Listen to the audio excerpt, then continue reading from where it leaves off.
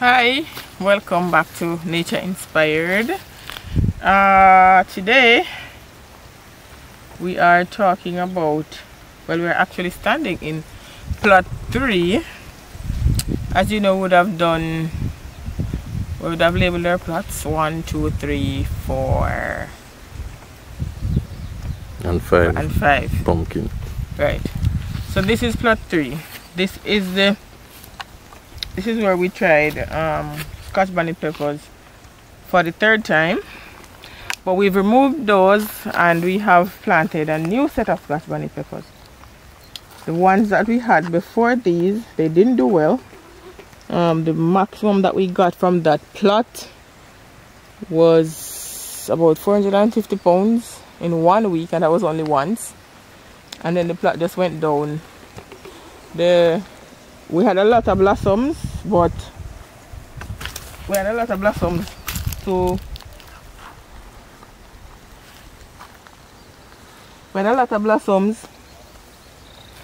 on those trees. There was a lot of blossoms. There were a lot of blossoms, but they didn't turn into fruits, so they died. And we suspect that it was the phyton. We suspect that we were using phyton on it very regularly. As we said before, that was our magic fungicide. Silver bullet. So whatever was happening,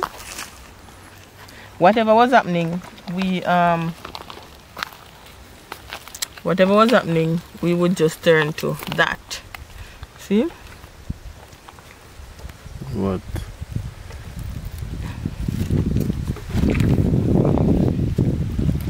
But we were told recently by a specialist that the copper components of the phyton can actually cause us to lose the blossoms. So once the plants start blossoming, we should not be using the phyton. And sulcox. Well, and sulcox as well. Now the old trees. Yeah.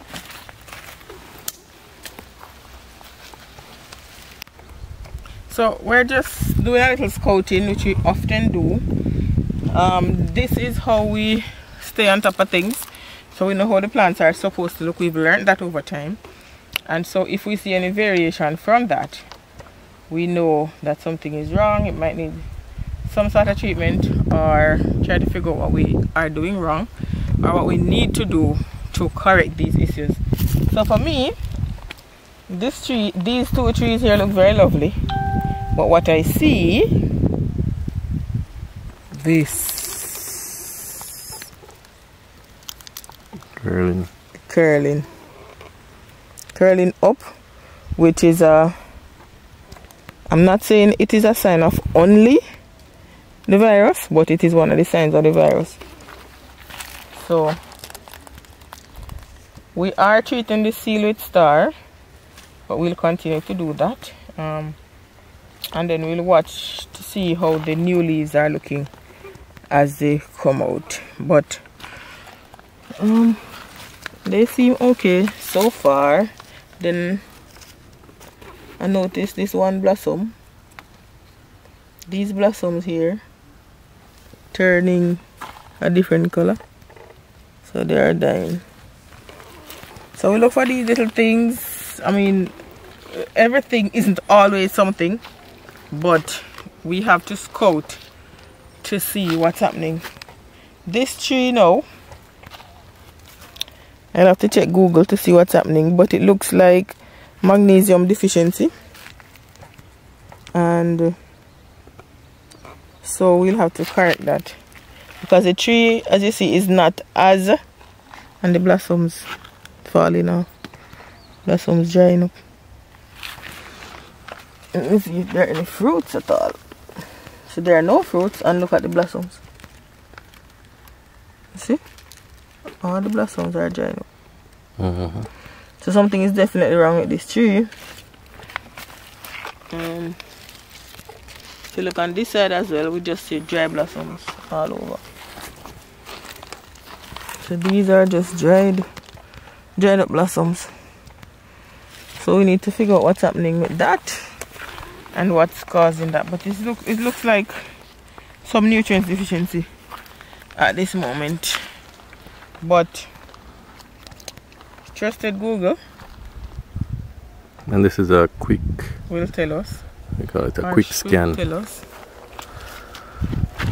Let's see how you do it. So we use Android phone. We use the photo search feature.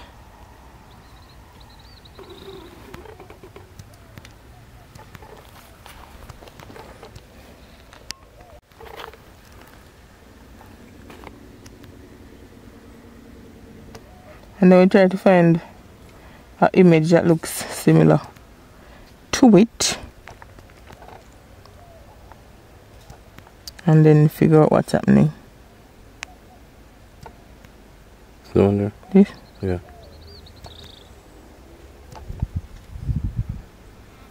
What sort of deficiency is it?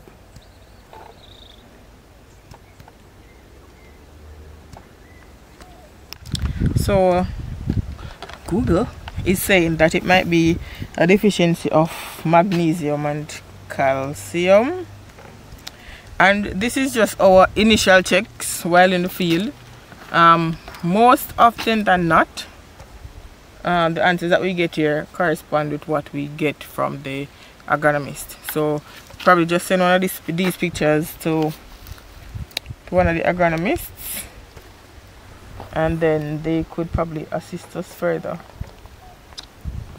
with what's happening with it. But how it really works though is like other farmers would have had similar situations on their farm.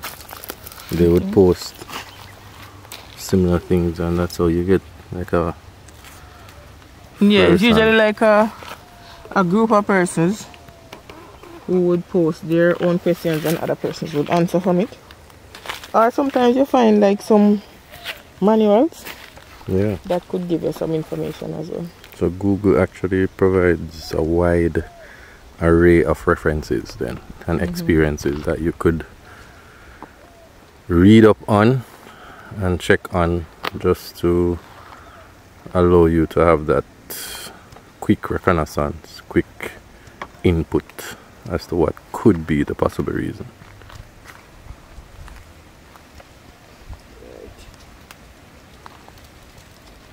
Get the blessings to send to the account. Alright, so one major challenge that we have with plot 3 is if you realize we have a lot of plants that are smaller than the others. Now this is because we had to replant a lot of the plot and some of them still didn't come back. The hose seem to be blocked. The emitters are blocked very easily. So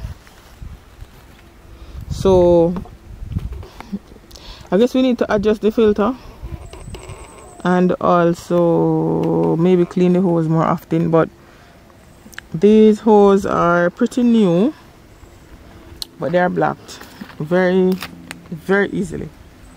So that is one challenge that we have here. We cleared some of the hose and replanted, but then we still had a few that didn't take, so we have a lot of empty spaces. Another one here. The one here actually out paper. Right up peppers. Down. Actually out papers, but I'll bless them now. Dry up. Like the one out there.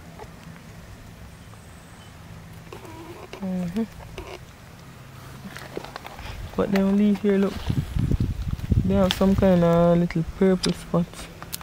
Like that. No, what that?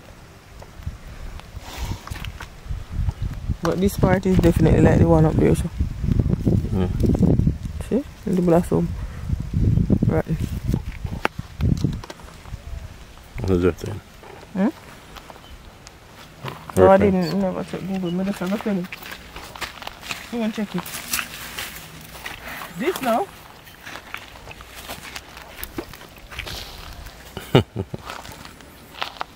Who can guess what this is? So you see the molting. Molting. 2 color leaves. That's what you call molting. And this is typical of the mosaic virus. And this entire tree look sick, but the leaves are not yet deformed, just the molting. So let's hope we can get it back. Well, we won't get back these leaves, but let's hope that the new leaves will be better. They won't be affected. I'm gonna try to get some small tags so we can start tagging the trees.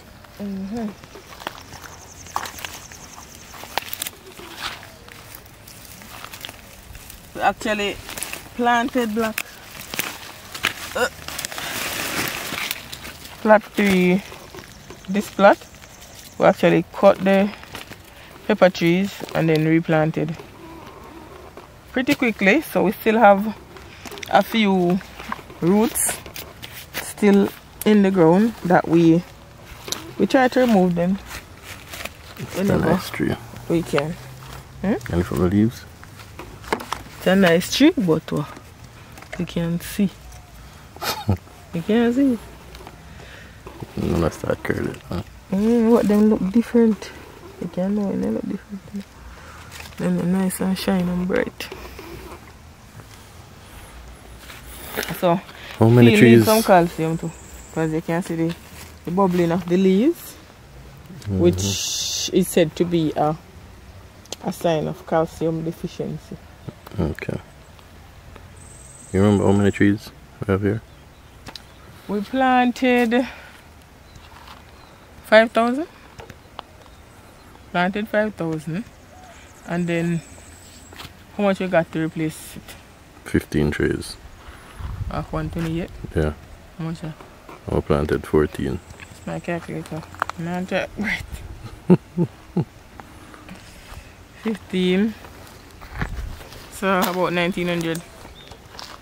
And we planted those back out. And some of them died. So we probably have 5,000. I think 5,000, because if we planted 5,000 and we replanted 2,000, that means the 2,000 dead. Yeah. Because we wouldn't have space. It's about 4,000 then. Yeah. So this should be about 4,000 trees. So this should give us the 1,000 pounds per week. But note, this plot is planted with a single on the bank. Yeah. Not like plot 2. Plot 2 has 2 on each bank. So this one has single. But as we walk through, we can see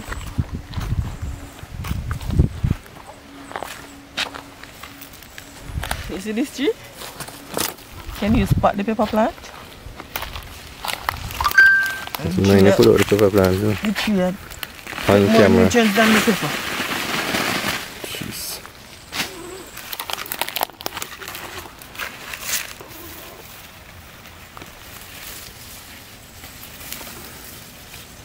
As your weed, as your turn Pure weed. weed again. That's the way I plant weed seed. Wrong weed.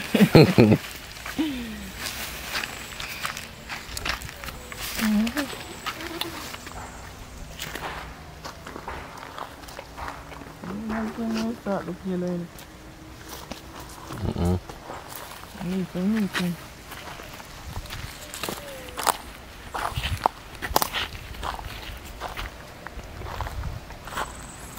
But I still think planting them single profile or single file.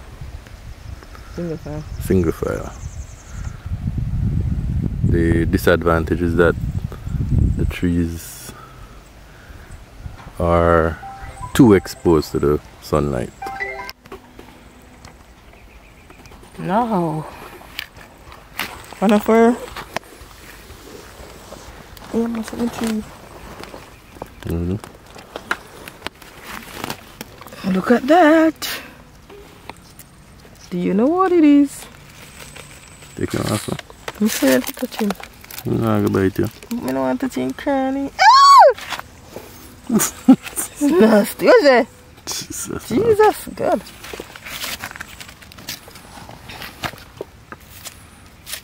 What's the purpose of those? No, all them impact the ecosystem.